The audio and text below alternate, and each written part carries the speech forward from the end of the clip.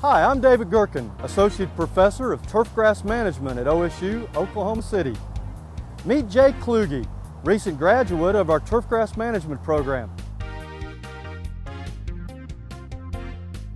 Worked for Ewing Irrigation in the Turf Products Division, selling erosion control and turf products.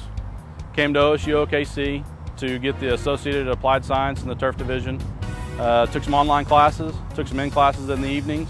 Took me a couple years to do it. The knowledge I got from OSU-OKC, I use on a daily basis, helping with contractors, helping with problems, diagnosing problems, figuring out what kind of turf they have, what kind of weeds they need to control. I gained all that from OSU-OKC in the turf division. It was great because the classes that we took, we used real world. We were out hands-on, learning how to do control, irrigation, installation, that kind of, it was all what I needed. I had a full-time job when I was going to OSU-OKC, 40 hours a week plus, and going to night school. It was tough, but I got through it. The instructors knew that I had a full-time job in the industry as I was going to school. I transferred to a better job in the industry with the industry leader of Ewing Irrigation.